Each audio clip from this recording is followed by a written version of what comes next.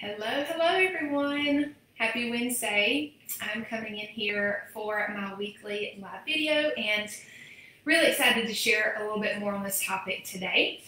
So if you didn't see some of my posts last week, I was talking about how I had been researching over the last few weeks and months and have come to the conclusion that I don't necessarily need to cook in cast iron anymore. That was the whole reason why this topic got brought up. So I'm going to give you a little recap here. But I posted a pan that I was getting and it was on sale. And so I wanted to share it with you guys, and it brought up some questions. So I wanted to go a little bit deeper into giving you the big picture about how iron works in your body and why, even if a test were to tell you that your iron was low, a lot of times we get blood tests and it tells us that our iron is low, and so we feel like we need to get all the iron from all the different places, whether that be a supplement form or we're trying to eat more iron-rich foods or we're going to cook in cast iron. Like, there's a lot of different reasons and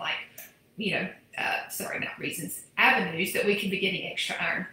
So I wanted to kind of dive into why you might not need extra iron, even though it might show low on your blood test or something like that, and how this process works. So I went into a little bit of it last week, but wanted to give you a better overview.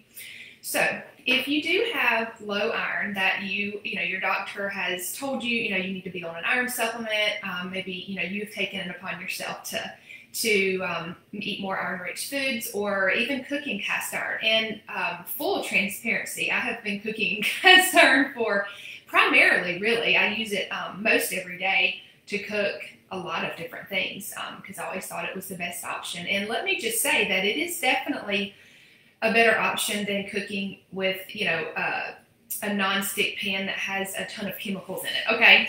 So I'm not necessarily saying that it's terrible to cook in cast iron, but I just want to give you some thoughts and some more knowledge on how iron works in your body and how maybe you don't need extra iron. That's really what I want to focus on today. And I'm going to answer some questions that I got about the pan that I was sharing and different things such as that. So if you do have a question, you can drop it in the comments and I will definitely try to answer that while we're on here live.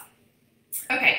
So, low iron would automatically, on a blood test, let's say, would automatically trigger us to think we need more iron in form of a supplement, foods, different things like that. But I want to kind of explain to you how low iron might not necessarily mean that you need more iron. It might just mean that it's not working properly in your body. The iron that you have is not working properly. And if you think about it, we really already get a lot of iron from things that we eat. Most all processed foods are iron fortified. If you were to look on the box, they have iron in them. There's a lot of iron-rich foods that we consume on a daily basis, like meat or seafood, or like there's several vegetables that have a lot of iron, like spinach, sweet potatoes, broccoli, beans, potato products. So there's just a lot of different things that we're probably consuming that are giving us enough iron. And you also want to think, well, how's our body getting rid of iron? Really, the only way that our body gets rid of iron is through blood loss. And so women, we have our monthly cycles. That's really the only way that we're getting rid of, iron. And so it's not necessarily a low value on a test isn't necessarily triggering for more iron. It really means that you want to make your iron work better. So what do I mean by that? We have, when we have extra iron in our body that's not working, let me start there. It can sequester in our tissues, in our organs, and in our gut, and that actually can feed infection. It can make it so that the inflammation in your body is just more, it's more constant, which we don't want, right? It feeds inflammation. The estrogen symptoms that we might be feeling, like PMS type symptoms, just our hormones being off, it can propitiate that, and then it can just make it really difficult to balance your hormones in general. So you don't just want it hanging around, right? So why is it not working? So here's the long and short answer. Iron doesn't act alone, and what I mean by that is without copper, our iron becomes stuck. It becomes stagnant. It doesn't work like we want it to be moving. We want it to be mobile. And if it's not working, it's going to be causing some of these issues. And so both conventional and sometimes functional medicine focuses solely on the iron status, as I mentioned, with like a blood test per se. But, you know, and sometimes they might even look at the ferritin level. Have you ever been told, well, your iron and your ferritin are low, so you really need extra iron? But the thing that they rarely consider in most conventional practices is that it's more complex than just measuring iron. So if we look beyond just the iron status and we start to address other nutrients like copper, our iron imbalances a lot of times disappear. And so let's dig in a little bit more to this. What is the iron recycling system? This is what I mean by your iron needs to be in constant motion. It is a recycling system that is there for a reason, right? So let me explain a little bit about this. So we all have an iron recycling system that helps our bodies produce iron every 24 hours. And so our bone marrow is part of this. It actually uses iron to make more red blood cells. And the red blood cells are alive for approximately 120 days. Stick with me. We're getting somewhere here. I want you to understand this. And then they are broken down and the process is repeated. So like this process is always going on, making new red blood cells. And so the key component to this process, or one of the key components, is something called ceruloplasmin. And this is regulated by copper and vitamin A. And the ceruloplasmin helps the iron be active in your body. It helps it do the jobs that it needs to do. And so when copper and vitamin A are inadequate, so is ceruloplasmin. And so that affects this whole iron recycling system. Basically, your iron is stagnant, you're not getting good use of it, and it can cause those problems that I was mentioning when it gets stuck in tissues and in your gut and things like that. So we don't want those things to be happening. So how can we help this iron recycling system out? So as I mentioned, you need something called ceruloplasmin to make your iron work. And you get that from copper and from vitamin A. And so this is the part for me that kind of blew my mind. Like vitamin A is really the active form of vitamin A. It's kind of the missing piece for a lot of people, I feel.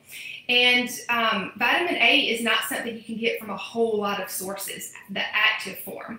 I'm not talking about just taking a vitamin A supplement. You need the active form to make this whole recycling system work. And so I really was not, I'm just thinking about me personally, I was not getting a lot of this, and this might be a whole nother conversation, but a really, really great and really probably the best place to get active vitamin A is dairy. And I have personally been previously dairy-free for probably 5 or 6, 7 years. I don't know, it's been a while, because I thought it was the root cause to some of my digestive issues. So I was like, I'm going to get rid of all dairy. And so I did. But what I didn't realize was I was also getting rid of a lot of great nutrients from my body. And so raw dairy is one of the best forms of active vitamin A. So if you can get raw dairy, I would highly recommend that. That would be raw cheese, raw milk. You can search on the internet to try to see where it might be in your area, but most of the time it's a farmer's market. But that's one really great place to get active vitamin A. Another place is beef liver. That's not something that most people consume on a daily basis. I surely wasn't, but trying to get more of that in. You can get some from shellfish, you can get some from bee pollen, royal jelly, cod liver oil. There are other places that you can get this, but like I really wasn't consuming much of this at all. And so this really impairs the whole system if you're not getting this active form of vitamin A. So I just wanted to explain to you how all of this works and hopefully help you to see, well, maybe I don't just need, maybe you're on an iron supplement. Maybe you're trying to do all these things to boost your iron, but really you need to think about how can you make your iron work better. Like I said, it's hard to know exactly, if you were to ask me, hey, what do I need to do? It's hard to know without testing. And by testing, I don't mean a blood test, I mean a hair test. A hair test tells you what is in your tissues, not in your blood, which that's very important when you think about vitamins, because you want to get an accurate measurement more than just a snapshot, first of all, because a hair test is going to give you 3 months of data versus a snapshot of what's going on. But a lot of the vitamins and minerals are best measured in hair and not blood, because they're in the cell. So that's one thing that, you know, I feel like if you're struggling with some of these things, or if you want to be proactive, look at getting a hair test, because it's a pretty inexpensive test, and it's something that is included in all of my group, all of my packages, which will be group and one-on-one, or what I currently offer now. And so that's something that I feel is very important, not only just for iron, I know that's what we're talking about today, but also for all of you know, your vitamin and mineral status, which can really affect a lot, especially for women. Our minerals and vitamins tend to get off really easily because our body's very sensitive to stress. So that's just something that I like to do while we're working on other things, is to just help you to rebalance your minerals, which is going to not only help with some of these symptoms, but it's also going to aid in other, you know, healing that you're going to be doing. So it makes sense for me to do it together. So that's kind of the personalized version. Here's the DIY version for you. If you want to just try a few things to, you know, aid your body in this recycling system and to help your body get rid of some of the iron that it has. Maybe the problem is you don't really know necessarily if you have excess iron, but I think it's always a good thing to support our body in ridding itself of extra iron if you do have an overload, or just helping it to work better. So limiting iron fortified foods. Limit cooking in cast iron. Like, this was one of the questions I got. Is it okay to cook in cast iron occasionally? I'm not saying you should throw away all your cast iron pans, okay? I'm just saying it might be, you know, a good thing to think about using other types of pans. So cooking in it once or twice a week, you know, is that going to be that big of a deal? I really don't know, because I'm not sure what your status is right now, but, you know, I don't think it's the worst thing that you can do. But, you know, cooking in something like a stainless steel pan is I'm going to try to cook in those a little bit more. And I also did purchase a pan that is has a non-stick coating, and it's aluminum and has that non-stick coating that's non-toxic. So it just really depends on what you're trying to cook as to what pan you might want to use. But these are just some things to think about. Mega dosing on iron supplements. If you're currently doing that, you might want to, you know, step back from that. And also utilizing castor oil packs can help your body get rid of some of the extra iron, because the quercetin in castor oil is actually a chelator. So I know if you've been following me, shouldn't assume, I have talked about castor oil packs before, and maybe I'll try to share something I've done before so that you can look into those if you haven't already. But I do utilize those at least 3 or 4 times a week, but you can use them daily if you are not pregnant, and if you are not menstruating, if you're not on your cycle, you can use those every day. But if you are pregnant or on your cycle, it's best not to use them during those times.